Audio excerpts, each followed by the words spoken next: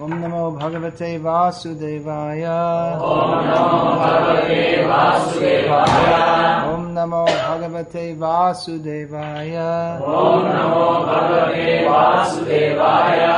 Om Namo Bhagavate Vasudevaya. Om Namo Bhagavate Vasudevaya.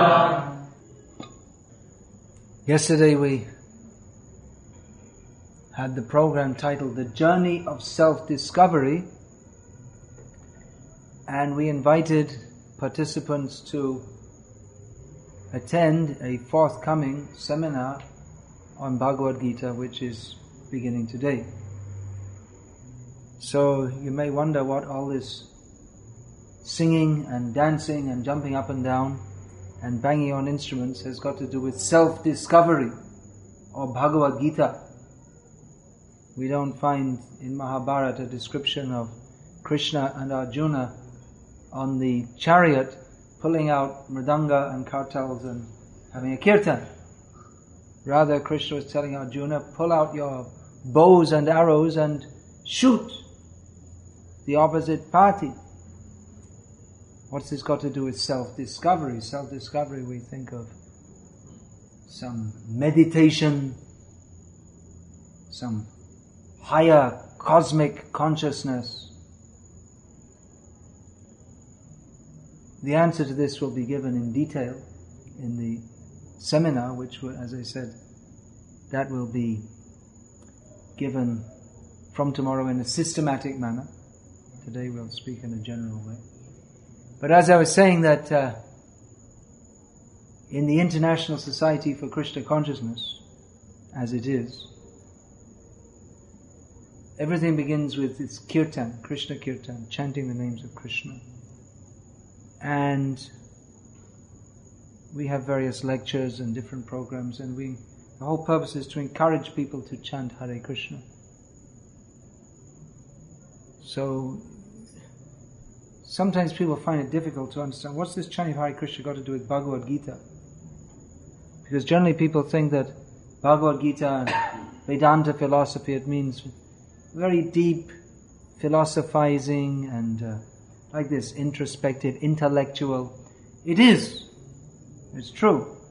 Bhagavad Gita is very deep philosophy. It's said to be the beginning of spiritual or of Vaishnava philosophy is found in Bhagavad Gita. But actually it is Vedanta. Bhagavad Gita is Vedanta.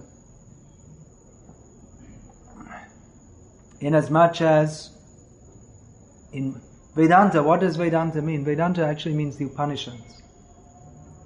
We find in the Vedic literature, most of it is concerned with Karma Kanda.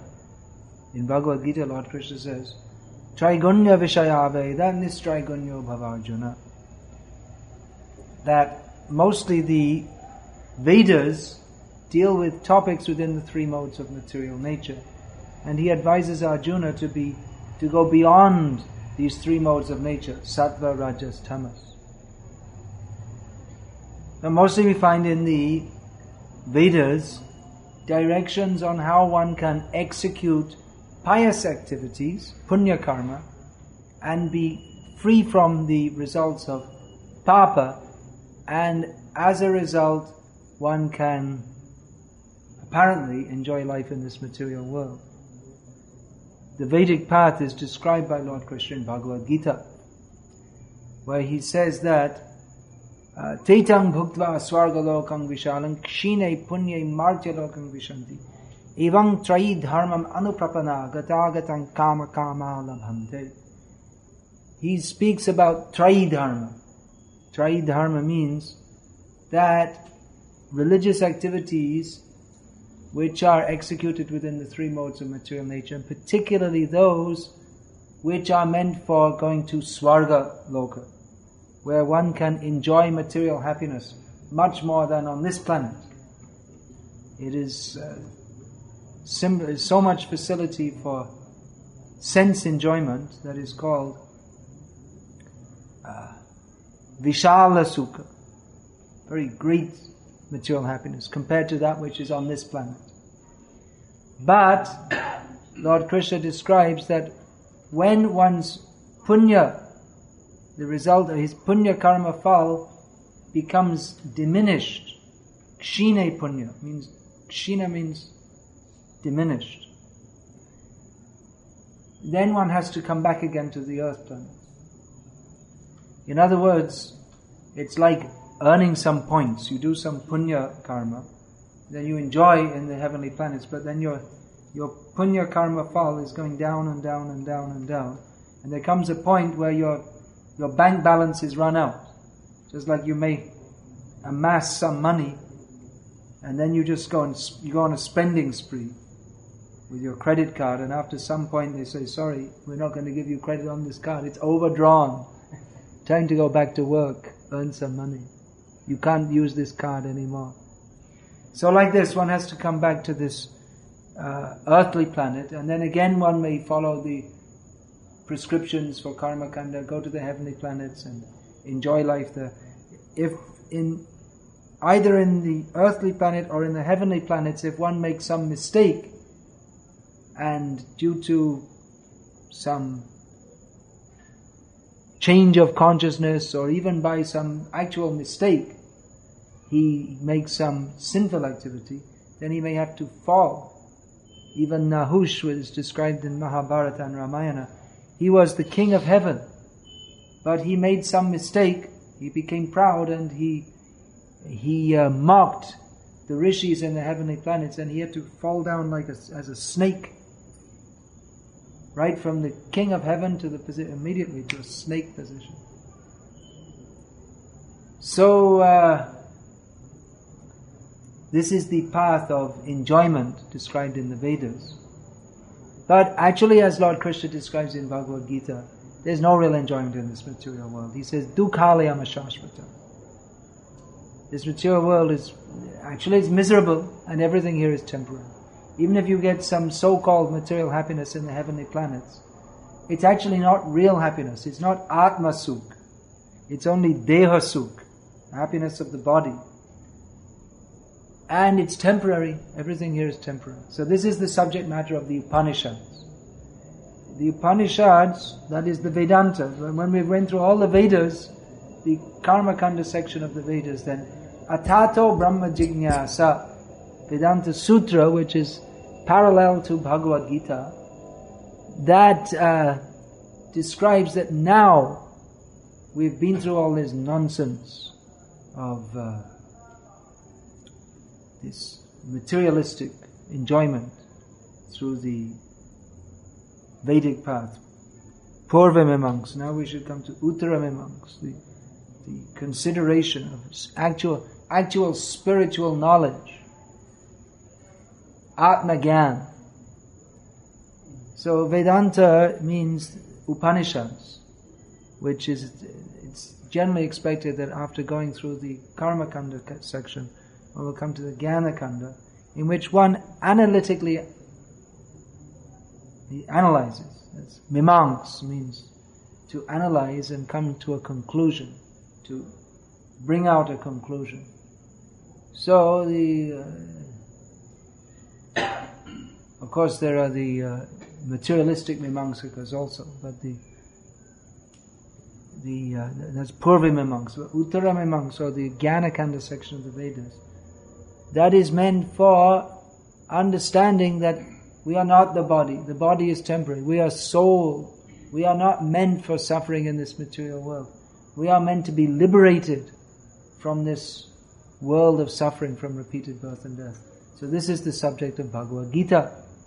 We'll find in Bhagavad Gita, it's actually a summary of all the knowledge in the Upanishads.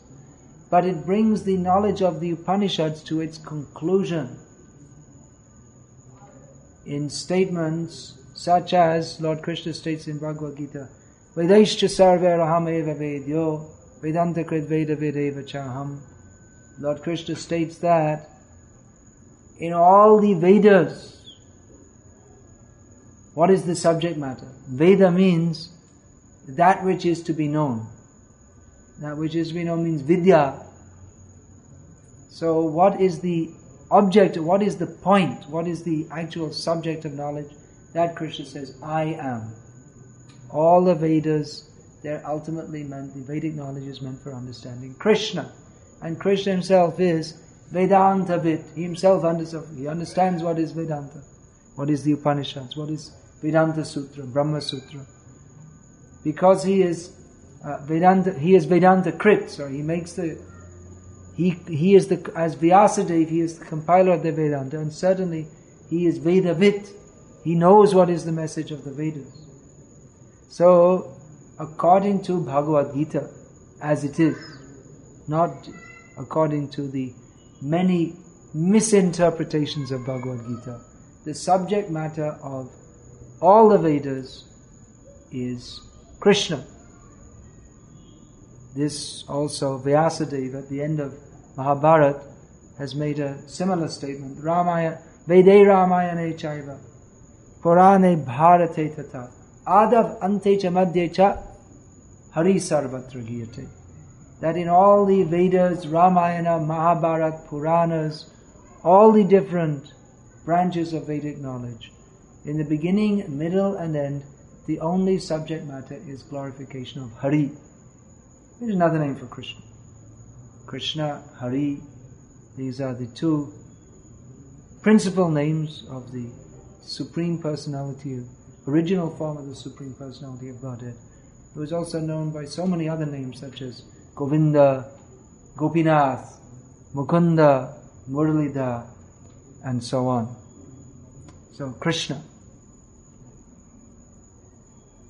Now, we may ask that, well, that appears to be our opinion or our interpretation of Bhagavad Gita, because mostly the Swamis, when they speak about, if at all they speak about Bhagavad Gita, nowadays they mostly talk about stress management and concentration and all these kind of things, which have got really nothing very much to do with Bhagavad Gita.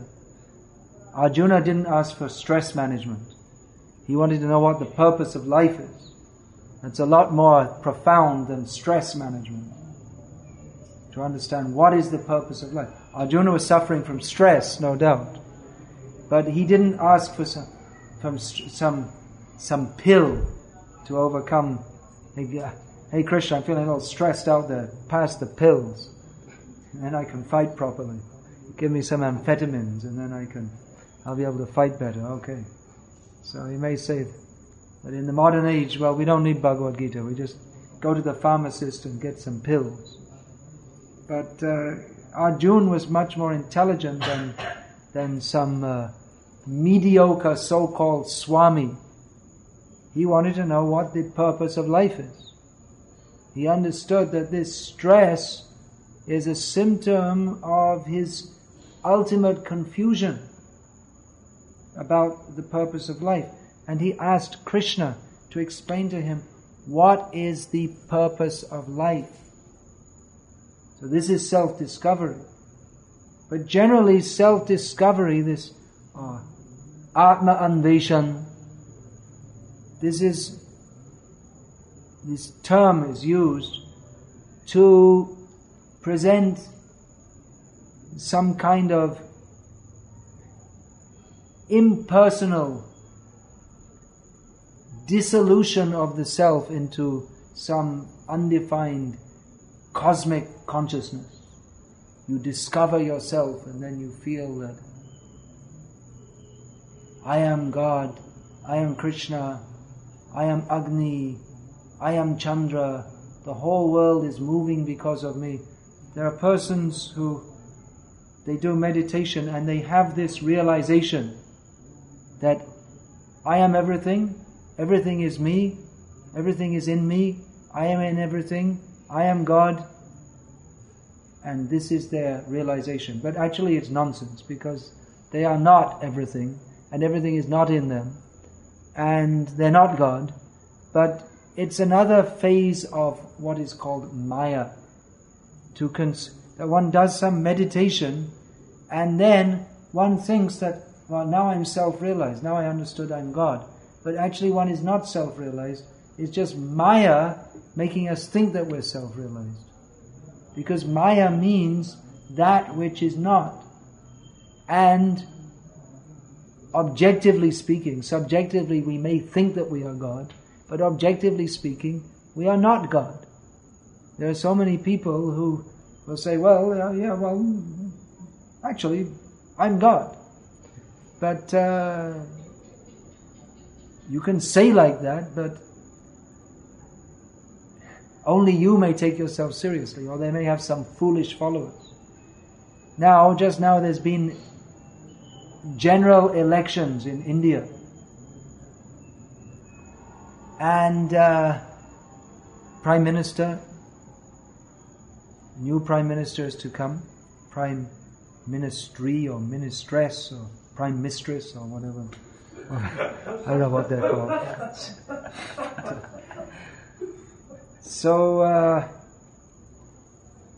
if someone just walking in the street, you meet them and say, well, hello, what's your name? And they say, who are you? Well, actually I'm the Prime Minister. You're crazy. Crazy fellow. How can you be just walking in the street in Salem, no one knows you, and you say, well, I'm the Prime Minister? Who will take you seriously? But then someone comes and says, I'm God. Oh, really? Okay. To be a Prime Minister is considered a very big position, but it's nothing compared to being God. Prime Minister is just a temporary position, full of so many headaches. Actual God is Krishna. He's managing the whole millions of universes. Prime Minister only has to manage India and gets so much headache. You'll see Sonia Gandhi, I don't think she'll last 5 years, but if she does, she's going to have to dye her hair a few times because there's so much anxiety being Prime Minister. So even to manage this little India, so much headache is going to be. Even to manage family, big headache, isn't it? What do you think? Those of you who are married, to manage the family and enough income and looking after the children and getting the education and in-laws and outlaws and then taxes and getting the children married and so many things, so much headache just to manage a little family. And God is managing the whole family of the whole existence. But we don't see Krishna taking antidepressant pills or any such things. He's not going to the psychiatrist for treatment. Krishna is simply dancing. That's all. Very happy. So, someone may say they are God. But we have a good test. If anyone says they're God, then we shall take off our shoe and beat them in the face. And we'll see what they can do about it. Because if they're God, they should be able to punish us. But if they're not God, then maybe they'll beat us back or run to the police or cry for help. Literally we don't beat them in the face with shoes, but actually we should, but we don't waste our energy on such useless people. So, what can they do? Someone is claiming they're God, but no one will take them seriously. So, self-discovery. Actually, that is the subject of Bhagavad Gita, but it doesn't mean this ridiculous imagining oneself to be God. Rather, it means to understand what is our relationship with God. Who is God? What is it? So many people say, God, God. Yes, I believe in God. Then you ask, who is God?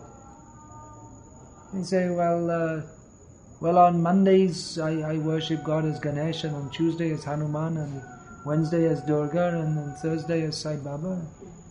And then if I'm in a bad mood, then sometimes I worship Saddam Hussein as God, like this. So, what I feel like. Today I think I'll worship Ganesh. Or they're worshipping some film star.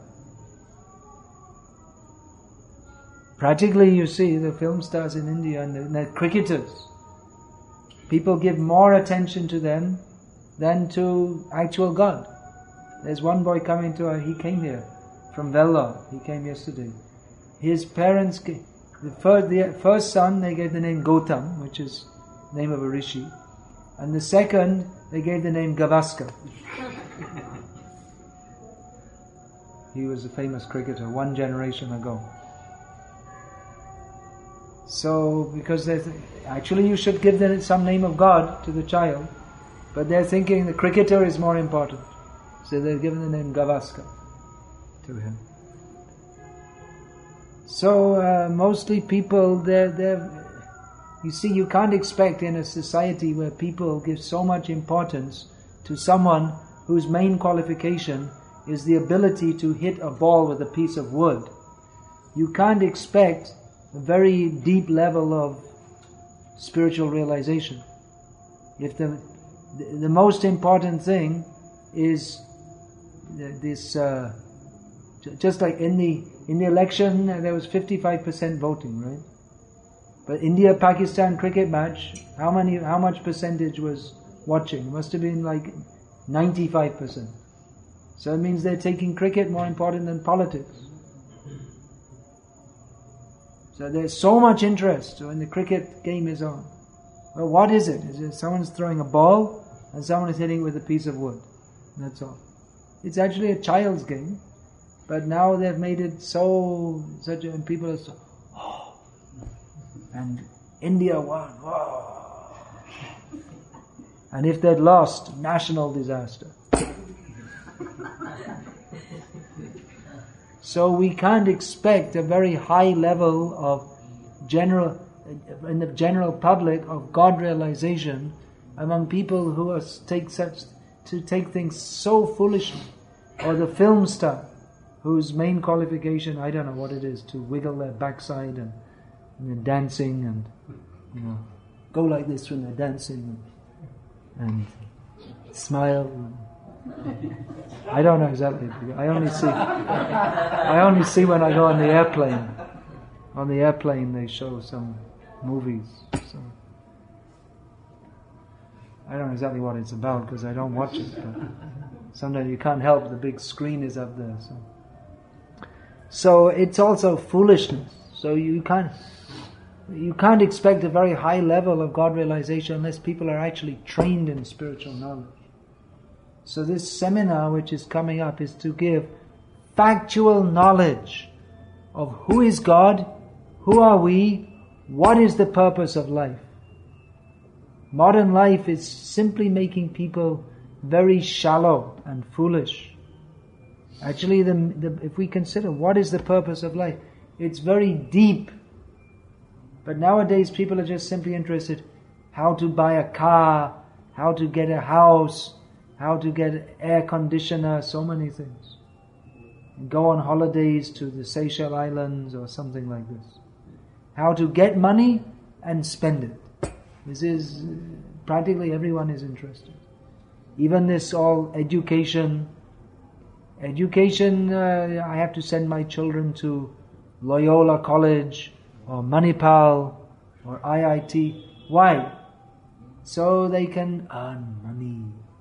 And then we can be happy, but they're not happy. Yeah. Bangalore, most modern, progressive city in India, highest suicide rate. So, people in India, there's a very great spiritual culture, but more or less people have lost it. People don't know what is God. Anyone can come and advertise. I am God, you are God, we are all God. People come, oh, wonderful, yeah, very good. But what is actual spiritual life? People, they're not so interested, because if we're actually going to take up spiritual life, there has to be some commitment. There has to be some purity. One has to come to a deeper level of thought than one gets from watching TV. We are asking people to be serious. Human life is meant for self-discovery, for God realization.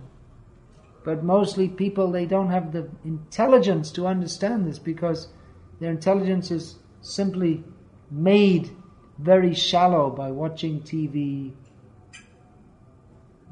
If you watch TV, then our ability to think introspectively and very deeply and to consider what is the meaning of life, it goes. Because on TV it's just boom, boom, boom, boom. One thought after another. No time to think deeply. They want you to... The TV is designed, the programs are designed to keep your consciousness absorbed in what's going on, but not deep. Because then, in the middle of the program comes the advertisement, and if you're actually thinking intelligently, then when this stupid advertisement comes on, you'll understand it's stupid. That they show Nirma soap and, oh, we're so happy, we're using Nirma soap. They have Nirma soap, they must have on TV. Does anyone? I don't know, but presumably. Or surf. If you use surf, then, everything becomes, life is so wonderful. But it's obviously, it's just ridiculous. But the TV advertisement works. They're paying lakhs of rupees to put their advertisement. How does it work? Because people are stupid. The TV makes you so stupid that you can believe it. And then they go and buy surf or Nirma or whatever. So, actual human life is meant for high thinking. High thinking or deep thinking, either way you can say. It's meant for considering, who am I? What is the purpose of life? Why do we suffer in this material world? Most people are in such dull consciousness, they don't even realize they're suffering. They're thinking, we can enjoy. That we have to suffer. Death, old age, rebirth, they don't consider. Even if we say, that's not. People have become so foolish. So our proposal is, Tamasima Jyotirgamaya, come out of the darkness, come to the light. What is the light? The light of genuine spiritual knowledge, as given by Lord Krishna in Bhagavad Gita.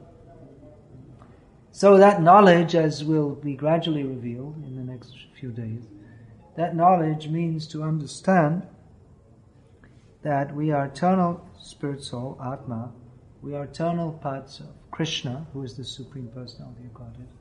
We're meant to serve Him, and by doing so, that will bring us to our original state of blissful consciousness, which is called Krishna consciousness.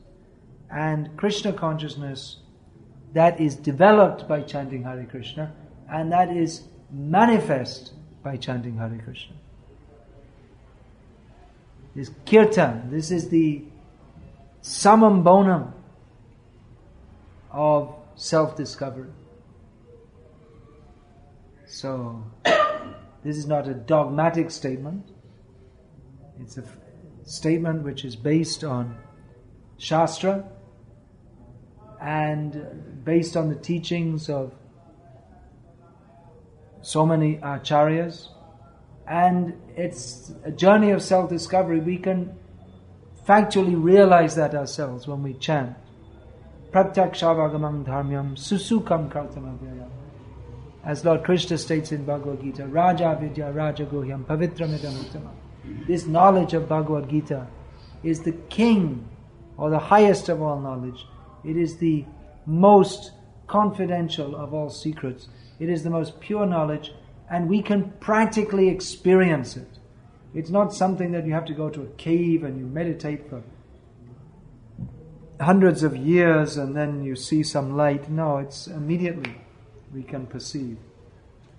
By the happiness of the soul, which is manifest by chanting the names of Krishna, especially the Maha Mantra, Hare Krishna, Krishna Krishna, Hare Hare, Hare Rama, Rama Rama, Hare Hare. So exactly how this is so, why this is so, This will be explained in the next few days in the Gita seminar. It's very important that everyone should have this knowledge of Bhagavad Gita. This systematic knowledge of Bhagavad Gita brings our life to a higher dimension, to be fixed in factual spiritual knowledge and act on that platform. So that will be described in the next few days. Today is a general introduction to what this seminar is all about. And then from tomorrow there will be systematic discussion of what is the soul, who is God, what is the relationship between the individual soul, the jiva, and the super soul, Paramatma. What are the three modes of material nature, sattva, rajas, tamas? What are their effects? How to get free from the effects of the material modes? Who are the devatas? And what is their relationship with the Supreme Lord? All these subjects are discussed in Bhagavad Gita, and they will be discussed in this seminar. What is karma? What are the effects of karma? What is punya karma? What is papa? What is transcendental activity? What is karma, jnana, yoga, bhakti? All these things will be discussed. Hare Krishna. Is there any question now?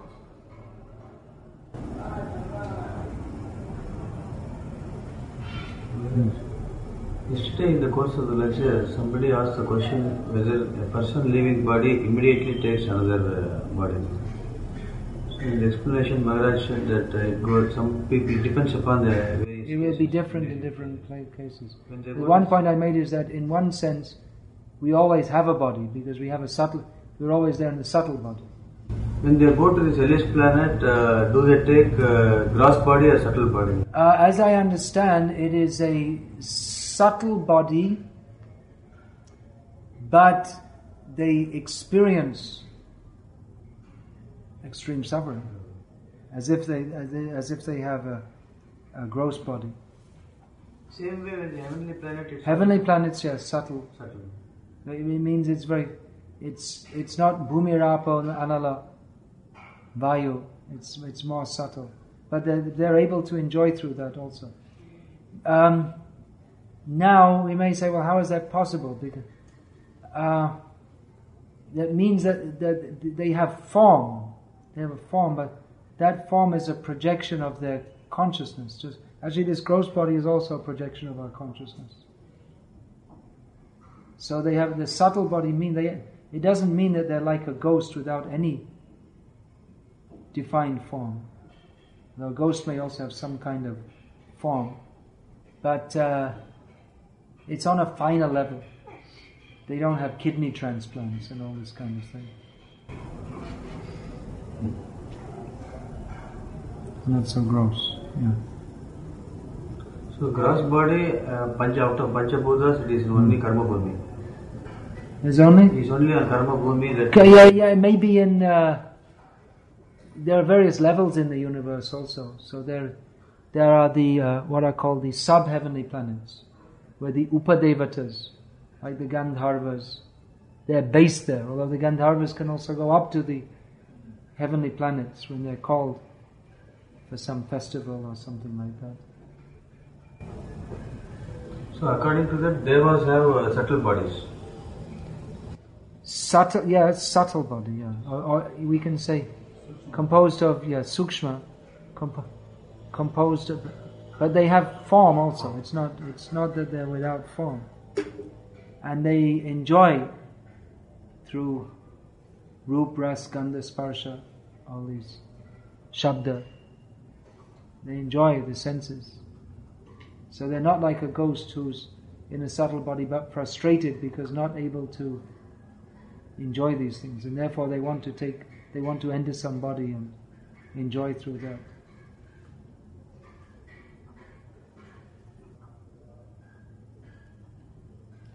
It's an area which could be researched more. There are many areas of Shastric research which need to be undertaken. Previously, the knowledge of Shastra was vast. There were Pandits in every village and vastly learned.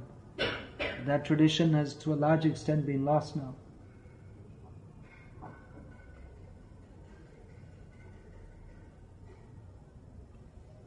We should revive that. Your forefathers, and particularly looking at those whose material background is that of Brahmana, so they were highly learned in Shastra, generally. Highly learned means they can't know all Shastras, but some Shastras.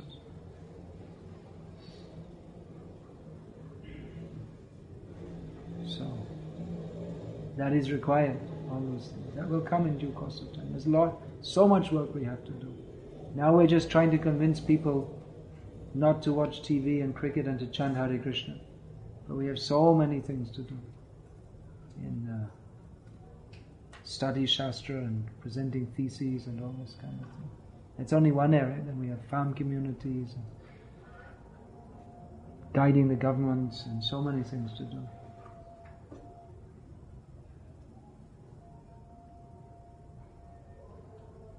Kirtan, reviving the Kirtan art, which to a large extent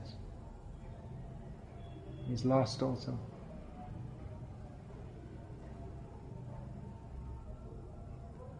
So, Hare Krishna. Srila Prabhupada ki jai.